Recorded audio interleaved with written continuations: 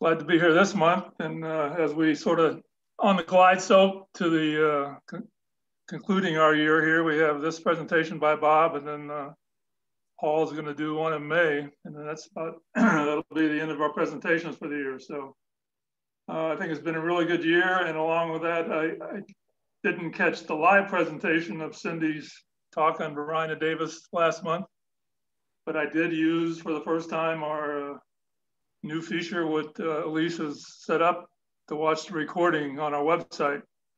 So it was a really excellent presentation, particularly for somebody doing it for the first time on Zoom. So I appreciate Cindy making the effort to go ahead and do that. And also, if you haven't used the recording or gone on and checked out the recording feature, go ahead and do that.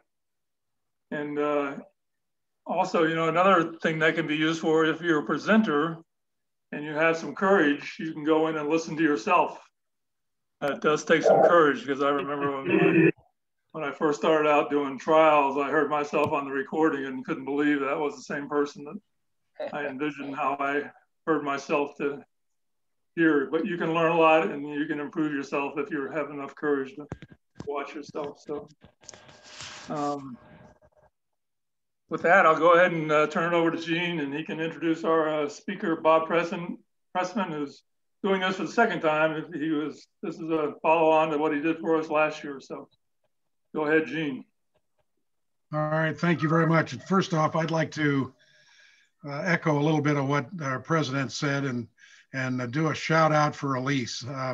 You've done a marvelous job on the tech hosting, and you may have a future as a teacher, because I think you've done well teaching some of us how to use this goofy stuff called Zoom. So thank you so much for all of that. As our president indicated, this is round two with Bob. Bob did a great job of challenging us and with some myths and or facts from the Civil War, and he's got some more good stuff for us today. And because I'm suffering from allergies and will probably cough in your face, I'm going to keep it short. So Bob, I'll turn it over to you, and thanks again for being a presenter. Okay, well, thank you very much, Jane. Also, thank you, Elise, especially for your technology help. And thank you for having me back for another presentation about the Civil War. Now, the past several years have really dramatized the impact the Civil War and Reconstruction still have on our society today. And the parallels are just astounding. But as much as I hear people talk about how divided our country is today, it doesn't come anywhere close to the divisions we had in 1860. And the myths surrounding the Civil War are astronomical. Now, why is that? Well, from the moment the Civil War ended until the present day, there's been a concerted effort to rewrite and reframe history in order to redeem the South, to make slavery seem righteous and a benefit to the enslaved, to glorify the cause and the battles, to make us forget the horrors of more than 700,000 deaths. Now, in the aftermath of the Civil War and Reconstruction, writers, filmmakers, and politicians, all sympathetic to the Confederacy, inundated our culture with false narratives about what had happened just a short time before.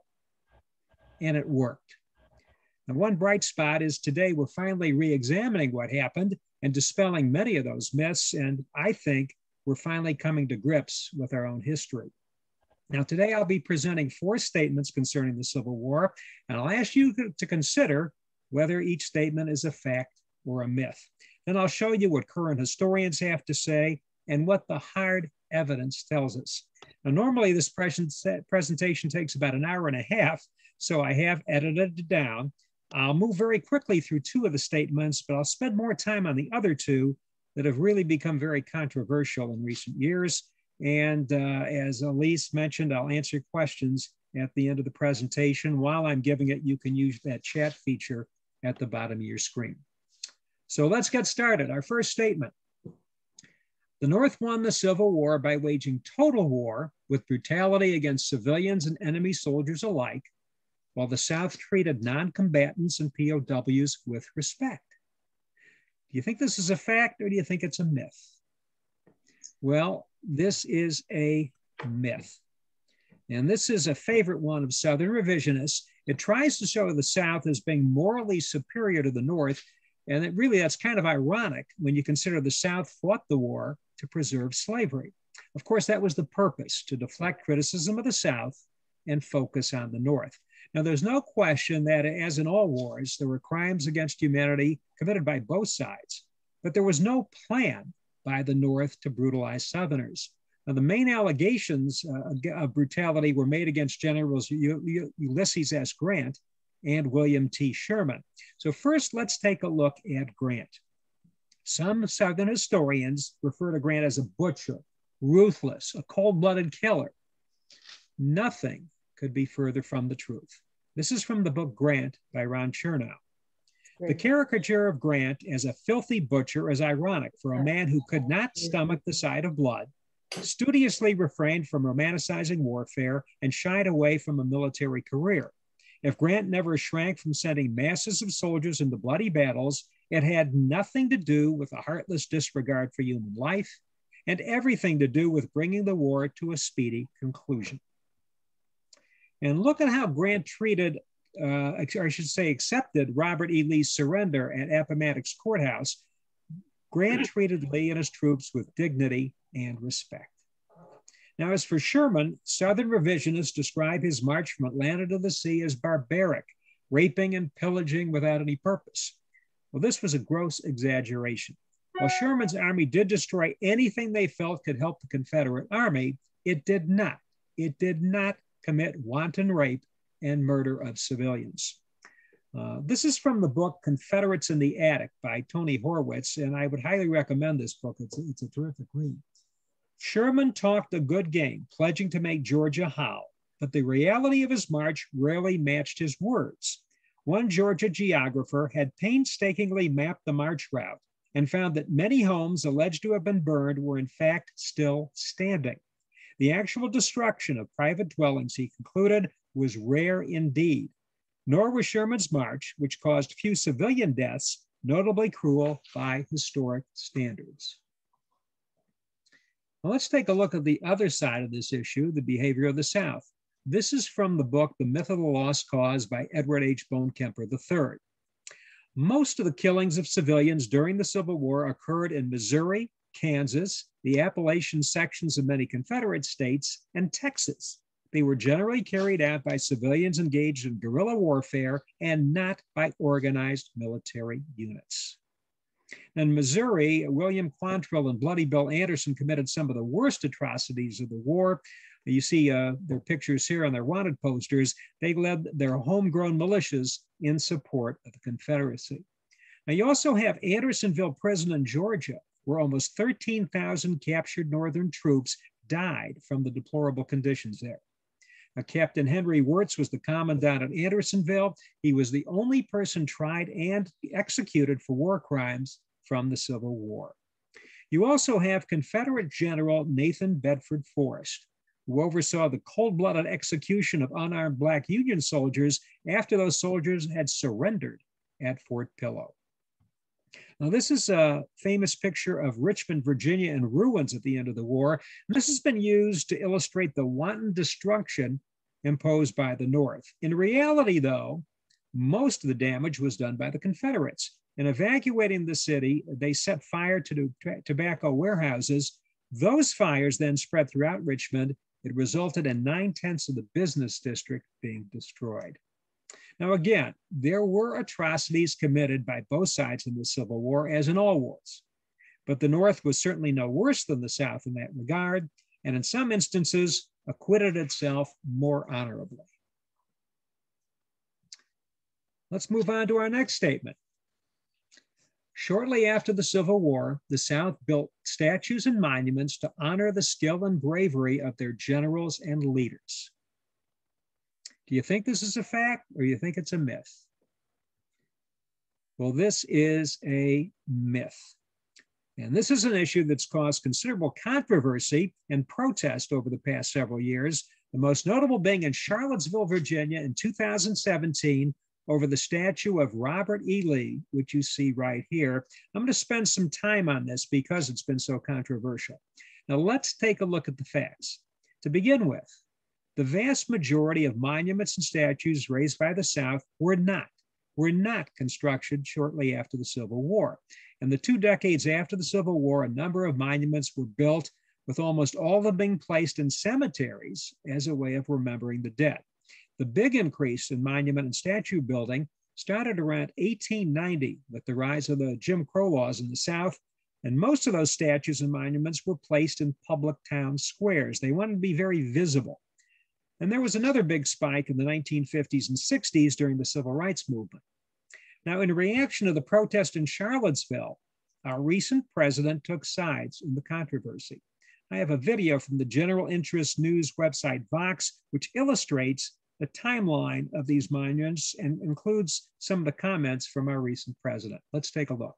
Many of those people were there to protest the taking down of the statue of Robert E. Lee. So this week it's Robert E. Lee. I noticed that Stonewall Jackson's coming down. I wonder, is it George Washington next week? And is it Thomas Jefferson the week after? You know, you really do have to ask yourself, where does it stop? The Confederate monuments President Trump mentions are more than innocent markers of American history. Many exist to celebrate the Confederate cause to preserve the rights of whites over minorities. These monuments can be traced back to the Civil War. But most of the sites and symbols were actually created during periods of racial conflict, long after the Civil War. The Southern Poverty Law Center compiled at least 1,503 Confederate symbols in public space. Each dot on this timeline represents a monument, a symbol, or an icon. Some represent statues. Others are names of schools, parks, or military bases. The chart starts with the Civil War, when the monuments first show up. Then in 1866, there's a rise that coincides with the formation of the Ku Klux Klan. But the chart reveals a significant rise in the creation of these monuments in 2 periods. The first is in the early 1900s, when ex-Confederate states in the South enacted Jim Crow laws. The response from this period is clear. The NAACP was founded during this peak. And the spike continues to the 1920s, which were marked by the reemergence of the KKK. The next cluster of Confederate monuments were built in the 1950s and 60s. Construction of the symbols spiked in 1965, the 100th year anniversary of the end of the Civil War. During this modern civil rights movement until 1970, it became more common for schools to be named after Confederate proponents. And it didn't stop there. A movement to erase these symbols of Confederate ideology has recently surfaced across the country.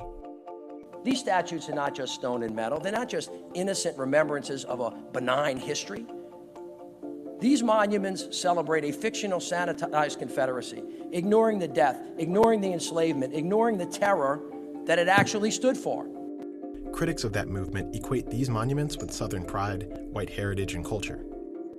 But the fact that a vast majority of the monuments were constructed during racial conflict reveals the opposite. They honor the Confederacy and the racism that it stood for.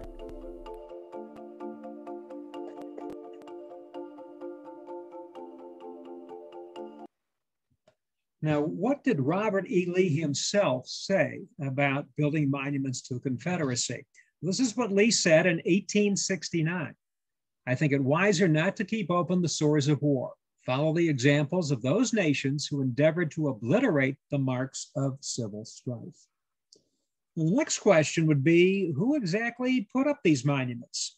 Well, the main force behind the erection of these memorials and monuments is an organization called the United Daughters of the Confederacy, or the UDC for short.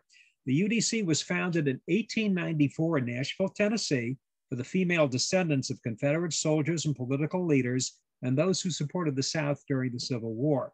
At its height, its membership stood at about 100,000. This was during World War I. And this organization is still active today. The UDC is currently based in Richmond, Virginia. And in the year 2000, its then president estimated there were 25,000 members across 700 chapters in 32 states. Its membership today is believed to be around 20,000. Now, what you see here is a picture of one of those chapters, the Waynesboro, Georgia chapter, from around 1900. This is from the book Race and Reunion, The Civil War in American Memory. The author is David Blight. Referring to the United Daughters of the Confederacy, Blight writes, "They were activists eager to fight to control America's memory of slavery, the Civil War, and Reconstruction. They delivered public speeches, wrote in the popular press, and lobbied congressmen.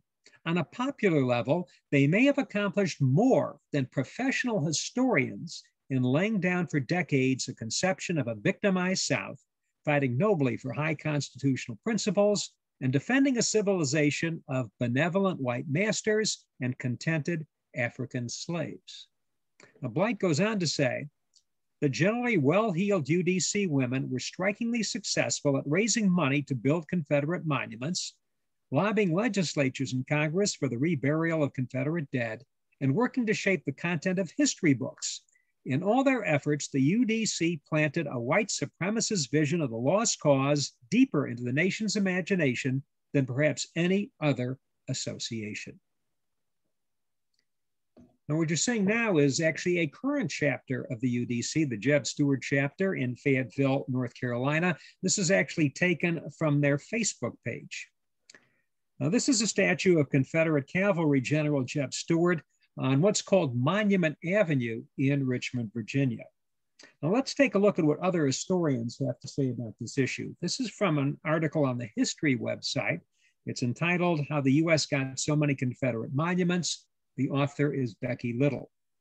"The vast majority of them were built between the 1890s and 1950s, which matches up with the era of Jim Crow segregation.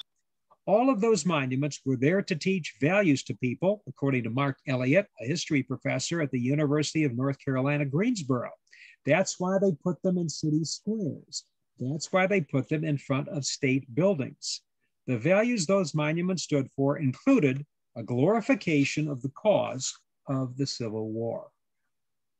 The American Historical Association is the largest organization of professional historians in the world. It put out this statement after the riot in Charlottesville, Virginia in August 2017. Now, that statement reads in part, "The bulk of the monument building took place not in the aftermath of the Civil War, but from the close of the 19th century into the second decade of the 20th. Commemorating not just the Confederacy, but also the redemption of the South after Reconstruction, this enterprise was part and parcel of the initiation of legally mandated segregation and widespread disenfranchisement across the South. Memorials to the Confederacy were intended in part to obscure the terrorism required to overthrow Reconstruction and to intimidate African Americans politically and to isolate them from the mainstream of public life." Now, more than 20 other historical associations have endorsed that statement. This is a picture of the Stonewall Jackson statue, again on Monument Avenue in Richmond, Virginia. And this is a picture of the Robert E. Lee statue on Monument Avenue. And it's interesting, the great-great-grandsons of both Jackson and Lee have called for the statues of Lee and Jackson in Richmond to be taken down. Now, this is a picture of the statue of Confederate General Nathan Bedford Forrest, erected in Memphis, Tennessee in 1905. Now, this statue has also been controversial. It was removed in December 2017 after a long legal and legislative debate in Memphis. Now, why is this statue so controversial? Well, as shown before, Nathan Bedford Forrest, while being an excellent cavalry general, was also a founder and the first Grand Wizard of the Ku Klux Klan. In addition, he oversaw the slaughter of unarmed Black Union troops after they surrendered at the Battle of Fort Pillow in April 1864. Do you really want to honor this guy? Now, this is another statue of Nathan Bedford Forrest, this one erected in Nashville, Tennessee in 1998, not that long ago.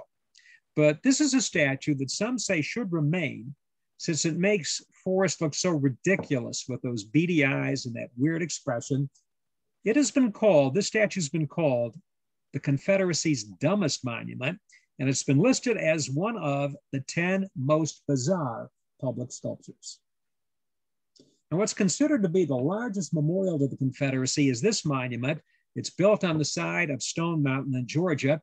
It depicts Stonewall Jackson, Robert E. Lee, and Jefferson Davis on horseback, and it's actually bigger than Mount Rushmore. Now, the project to build this started in 1915. It was expected to be finished in no more than 12 years. And the original sculptor was the same one who later carved Mount Rushmore. But this project was not completed until 1972. Now, it looks innocent enough, just honoring 3 icons of the Confederacy. But as usual, that is not the whole story. Stone Mountain was chosen as the site for this memorial because it is the birthplace of the modern Ku Klux Klan, the Klan that still exists today. Now, there was one proposed monument that was extremely controversial at the time and did not get built. In 1923, the United Daughters of the Confederacy lobbied Congress for funds for tax dollars to build a monument to Black mammies. The Senate appropriated $200,000 for the project, but the bill failed in the House largely because of the outrage expressed by Black women. This is from The Almost Monument to Black Mammies by Allison M. Parker. It's a column from the New York Times from February 9th, 2020, a little over a year ago. But African-American club women and reformers did not accept the mammy stereotype. Many were the daughters and granddaughters of enslaved women who had been forced to work as caretakers of other women's children. They quickly mobilized and led their African-American allies in the NAACP and the Black press to fight against the proposed monument through letters to the editor. Now, there were other monuments built that did include mammies, as you see in this picture. Now, the video shown earlier talks about memorials to the Confederacy other than monuments. And I find it simply incredible that today we still have US military bases that are named after Confederate generals. Here's a list of those bases in chronological order from when they were built. You can see the first 4 were built and named in that period that most of the monuments were built. The other 6 were put up during World War II. Consider that these forts were named after generals who fought against the United States, and many of them, as I'm sure most of you know, were mediocre at best. Now, there's been a movement to rename those forts, but the Army has said it will not do so. The last word on the subject I'll leave to historian Eric Foner. This is from an interview with the History News Network. Foner was asked about the Robert E. Lee statue in Charlottesville, Virginia, which you see right here. This is what Foner had to say. The key thing to remember about this statue and most of these statues is that they have very little to do with the Civil War. This statue was erected in 1924, almost 70 years after the end of the Civil War. It was erected at the height of Jim Crow, the height of the era of segregation, disenfranchisement, and lynching. Like all these statues, this one was erected as a statement about who's in charge, about the power structure in society.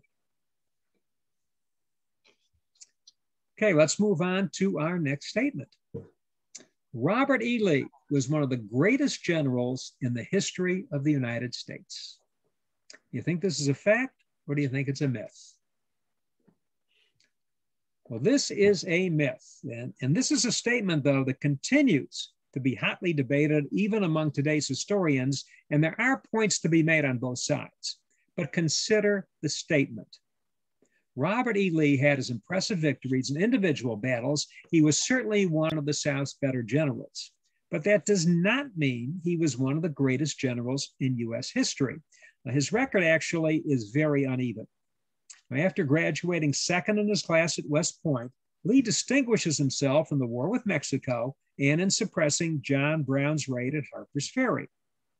When the Civil War breaks out, Lee is offered command of the Union Army, but he turns it down and instead joins the Confederacy, where the governor of Virginia assigns him to lead Virginia's forces.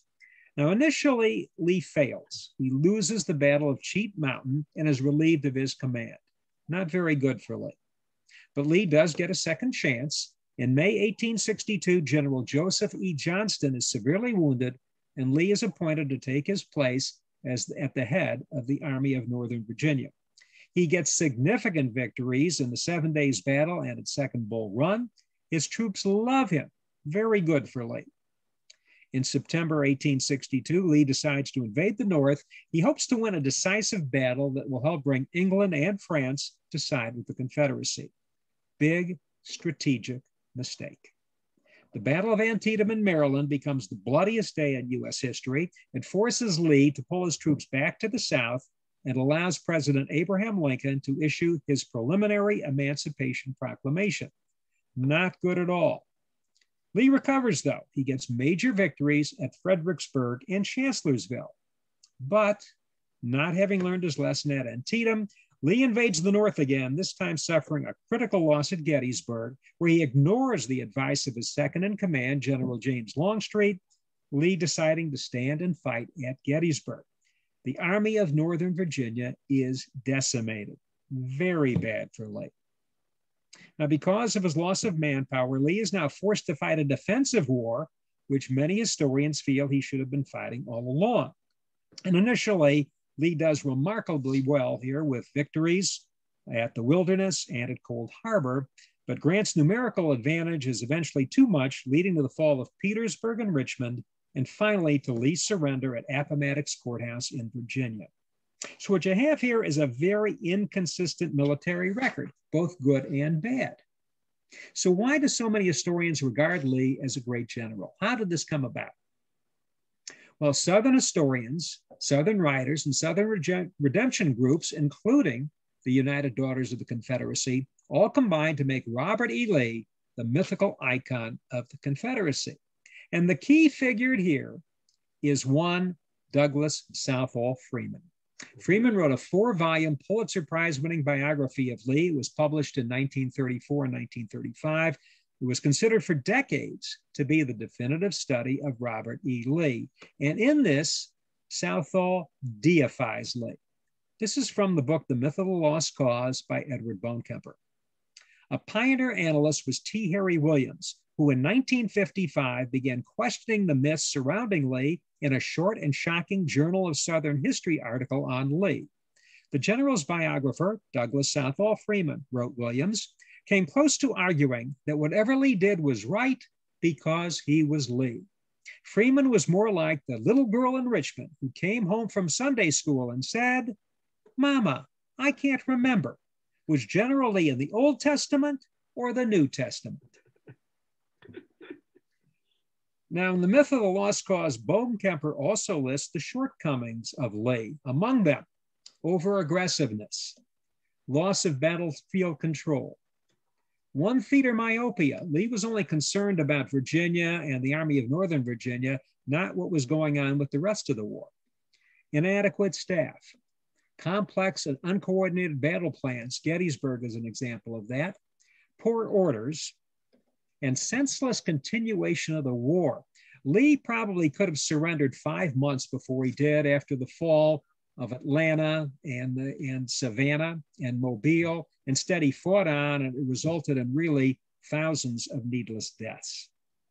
So overall, I'd say Robert E. Lee was a very good tactical commander who won battles against inferior Northern generals, but he did not understand the general strategy for the South to be able to win the Civil War.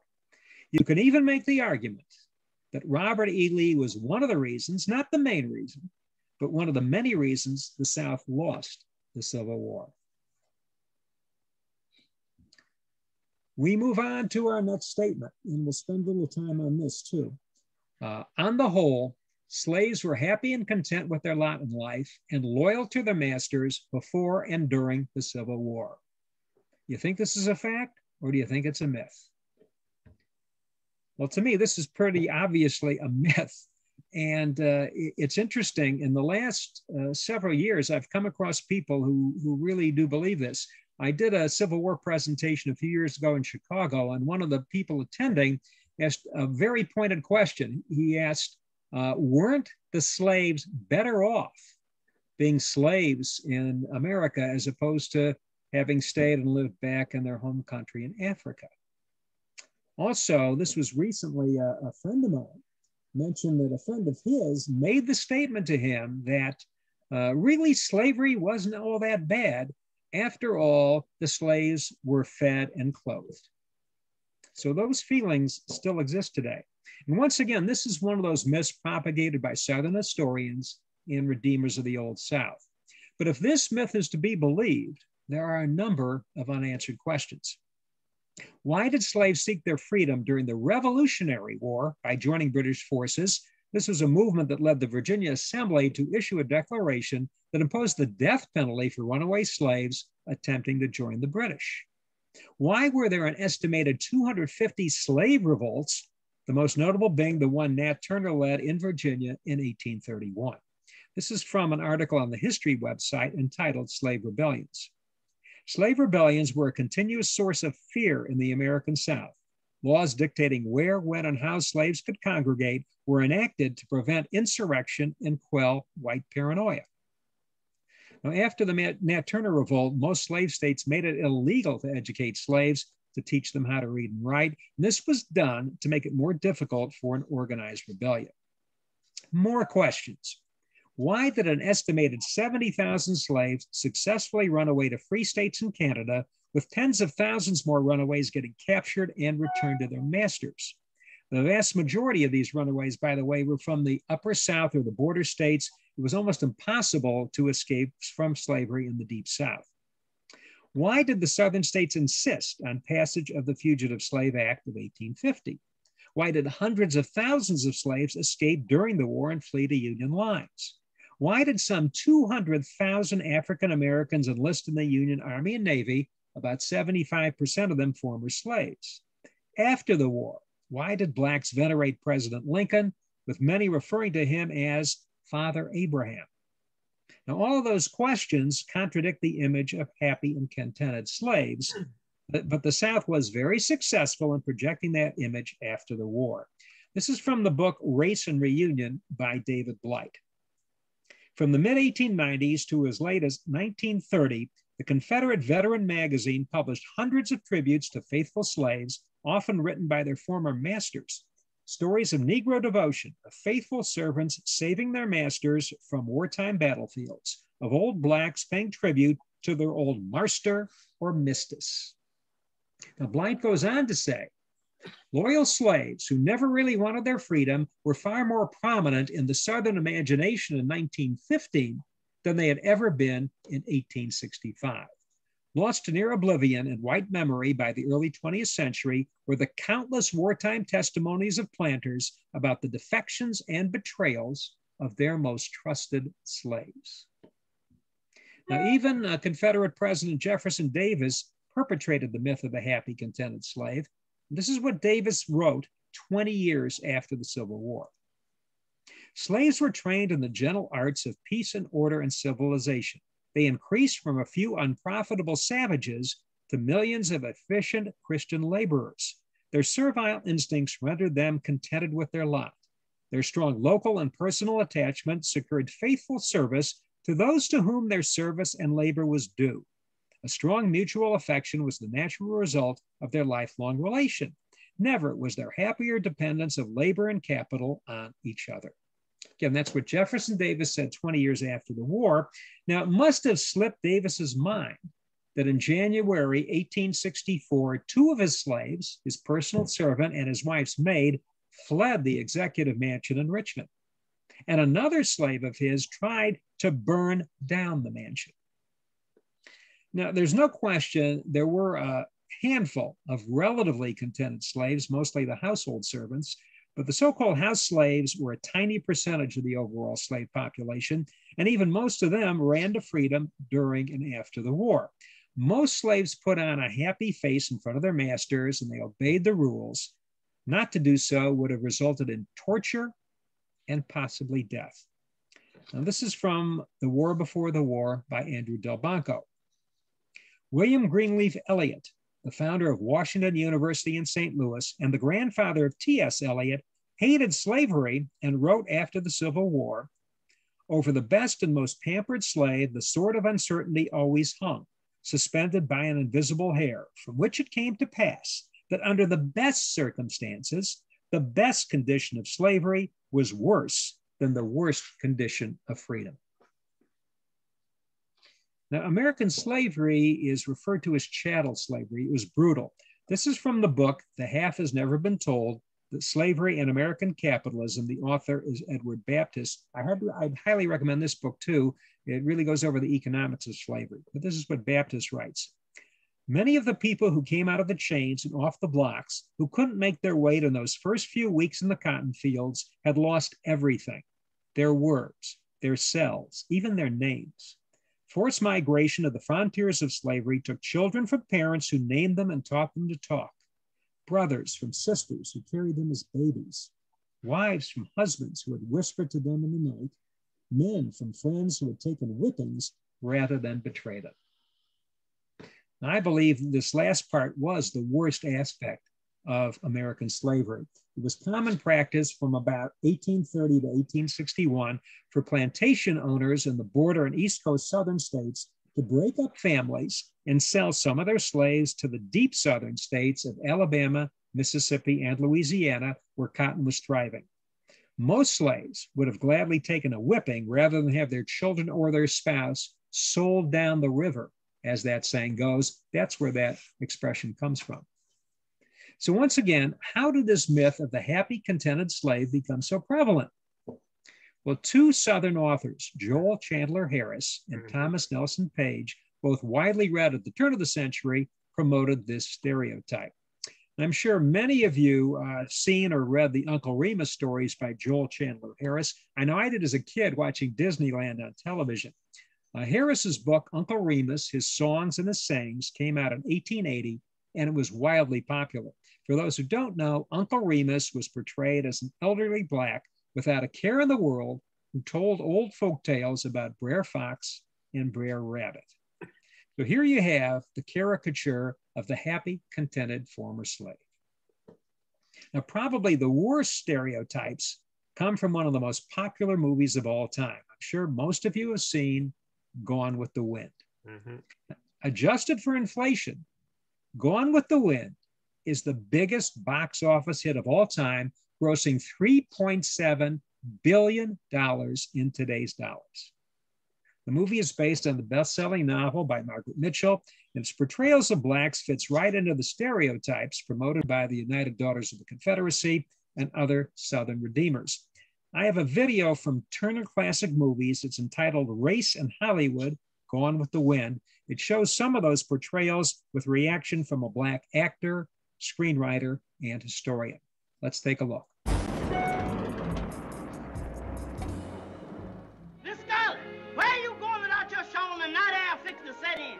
And how come you didn't ask them gentlemen to stay for supper? You ain't got no more manners than a field hand. Whatever black person says my favorite movie is Gone with the Wind, they need to sit down and talk to somebody and have their head examined. The history of the Civil War is not reflected in that movie for me anyway. The African-American audience often feels very conflicted. I mean, it can applaud the performance of Hattie McDaniel in Gone with the Wind, but we are not really being given another kind of definition of these characters. Come on in here! Come on! I remember as a child cringing every time they came on screen. Every time they came on screen. Whether it was Hattie McDaniel, Oscar Polk. Who's going to milk that cow, Miss Scarlett? We's house workers. Butterfly McQueen. Captain Butler! Oh, Captain Butler! Captain Butler, you come out here in the streets to me! What is it, Prissy? Miss Nellie! She done had her baby today. Every time Butterfly McQueen or some of the lesser characters as slaves had a moment on screen. Quitting time? Who says it's quitting time? I said it's quitting time. I was the foreman. I was the one says when it's quitting time at Terror. Quitting time! It was like a fingernail going across the blackboard in Jaws. It was that way for me. All of them, you know, because of the roles that they played, because the characters that they played were so far away from any black person I had ever seen or had known. It wasn't until later on when Donald Bogle wrote his book and began to really analyze and put these performances in context that I began to, you know, see them in a different kind of light. Now I have one more video to show you.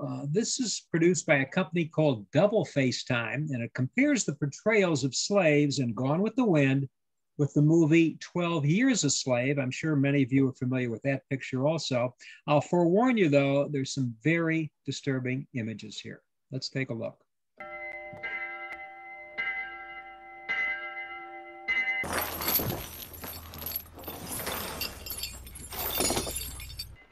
time? Who says it's quitting time? I said it's quitting time. I was the foreman. I was the one says when it's quitting time at Tara. Quitting time! Quitting time!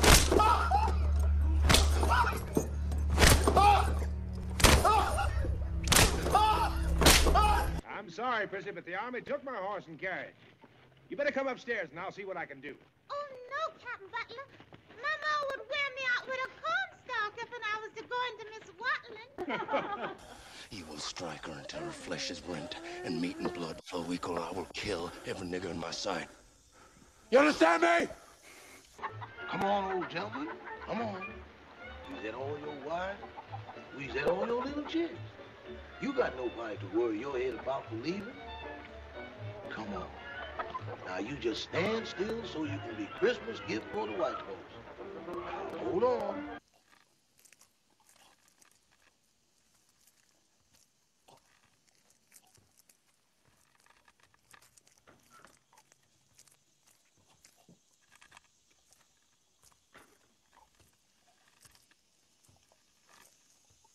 Oh, the lazy days, the warm, still country twilight, the high, soft Negro laughter from the quarters.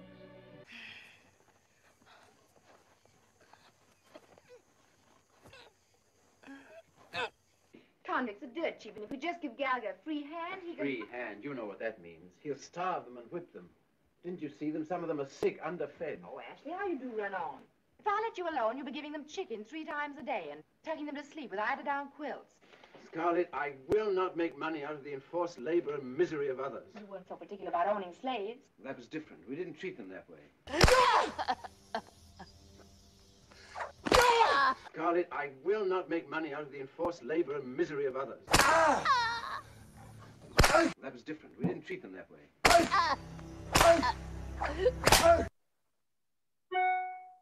I'll leave it to you to decide which portrayal is the more realistic. The last word here goes to historian David Blight, who shows what ex-slaves had to say compared with their portrayals in white Southern literature. As Thomas Nelson Page's and Joel Chandler Harris's endearing uncles narrated story after story of slave loyalty and nostalgia for the Old South, Black survivors of slavery named the names of speculators who had sold them and their kin into a deeper South. It was America's national tragedy that the memories of slavery, popularized and sold in the last decades of the 19th century, were the romantic fantasies of dialect writers, not the actual remembrance of ex-slaves themselves.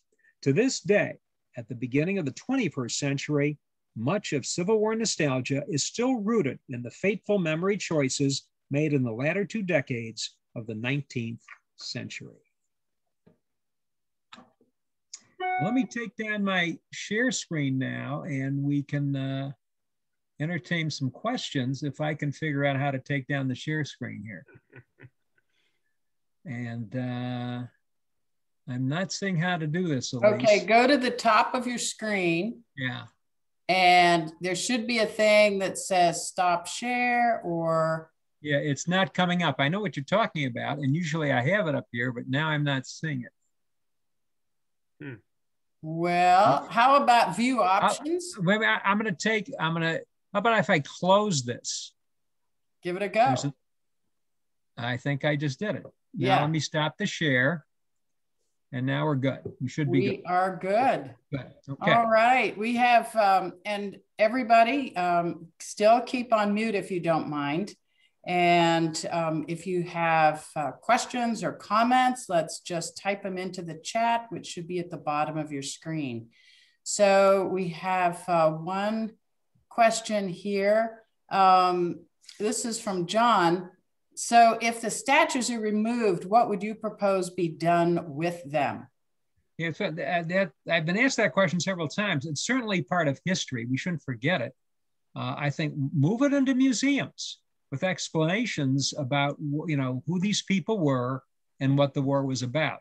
The main problem with most of them is their location. They were put in front of, on the public square, in front of government buildings, many times put in front of courthouses, simply as a symbol of the Old South and kind of a lesson to minorities that, hey, the whites are supreme here. It was a really something to reinforce white supremacy. Okay, another question is, I'm not quite sure the context of when this came in, but the question is this correct? The Army is against the renaming.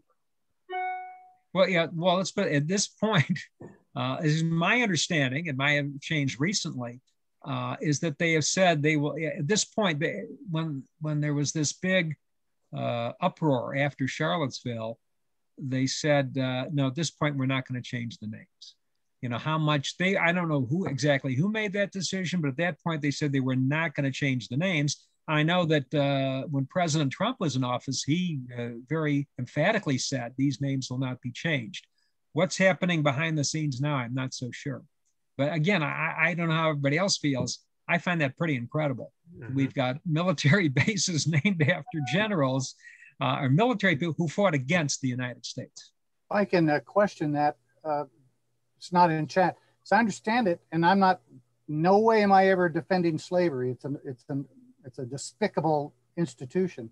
But during the buildup of World War II, with a lot of Army posts historically or traditionally named after generals, the Army probably 20 times, isn't that possibly part of the reason why they were just coming up with any American general, to just name these new bases? And also, again, solidarity, we're all one country. Is that possibly part of why a lot of the bases in the World War II buildup were named after Southern generals? Well, again, I don't know exactly who made that decision, but isn't it interesting? All the ones named after Southern generals are in the South. And once again, I would suggest there are plenty of other generals, military leaders who served this country very well, and they do not have forts named after them. I mean, the other fact of it is, if you look at these names on these forts, many of these, they were not good generals. They were not good military leaders. Even the South is kind of said, hey, this guy wasn't so good. So to me, it's never made any sense. And again, I think the critical issue here is these generals led forces fighting against the United States. Bob, we have 3 questions, which are all basically the same thing. They're wanting to have a list of the reference books you suggested. Yeah. Do you have a list like that? I do, and I apologize. I should have sent that to you before this. Okay. I can send it. Yeah, I can send it to you, Elise, and you can. Yeah, that'd be fine. And it's a list. This part 3 that I did, there are actually 2 parts to it. I just showed the first part here, so it'll include a lot of the sources and suggested reading from some of the later questions I used too, but everything's included in there. I referred to 2 of them I thought were very good, that Confederates in the Attic by Tony Horwitz. I don't know how many of you read that. It's a little dated. It came out about 20, 25 years ago, but I think it's really well done. And the other is the Edward Baptist book, The Half Has Never Been Told. I got familiar with that actually because Baptist, this was several years ago, was at the Tucson Festival of Books. I had never heard of the book or anything, and it's an excellent depiction of the economics that really drove slavery. The economics of slavery I think, were the main force of why the South had slaves and the North didn't. I don't think there was much difference in terms of racist feelings, but the economics were just incredible. Shirley has made a comment regarding that discussion about bases and in the South and so forth. And her comment is, I believe they were named after Southern generals because there's a military tradition in the South.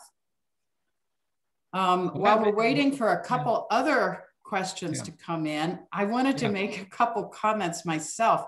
I lived in Nashville, and I'm really familiar with that particular statue, which you showed, of Nathan Bedford Forrest. This was highly controversial when it was being built and placed there. It's on I-65. You cannot miss this. And it's before you get into Nashville. The problem with it is it's on private ground. And a private individual paid for this statue to be put up, and literally no one could do anything about it because it's his private property. And it was highly controversial for quite a time. But there it is. Every once in a while, someone will jump the fence that is surrounding that. They haven't defaced it yet, but they will put some interesting things hanging from the horse or Nathan Bedford Forrest, and so forth. And the other comment I had was regarding the Ku Klux Klan. It was started in Tennessee on Christmas Eve, 1865 in Pulaski, Tennessee, which Nathan Bedford Forrest has roots in Pulaski and connections in Pulaski. But the view is that when the Ku Klux Klan turned violent, he was against that and he resigned. Mm-hmm. So there we are. Let's see. Mark has made a comment that the recent book on Frederick Douglass follows the history of the USA after the Civil War very well. Yeah, that's another book I've done that when I did a presentation on Reconstruction at other places. And yeah, that book is fantastic. It just came out a few years ago and very, very good. I think David Blight is just an excellent historian. Great. Well, this was a wonderful, amazing presentation. And we're just so grateful to you, Bob, with all of the work that went into this and the videos and all. I want to turn this back to John Fierno, who has some other things to say to all of us. Thanks, Elise, and thanks to Bob for another excellent presentation, very timely and I think straightforward and frank discussion of issues that are difficult and we're all dealing with as a country. So appreciate the time and effort put in. And I think Bob is another great example of the talent and experiences and abilities we have present in our organization among the membership. So like we mentioned, we're wrapping up this year and we're looking forward to building our presentation schedule for next year. So I'm sure there's a lot of you that have the ability to do a good presentation and encourage you to do so. Like I've mentioned before, if you haven't done it, I think you'll find it's an enjoyable experience. You'll learn a lot in doing it. You'll learn a lot about your subject matter while you're doing it. So, I'd encourage any of you that are interested in doing it. If you need help on presentations, the Zoom, or if we're still doing Zoom, which we're likely to be doing in the beginning of next year anyway,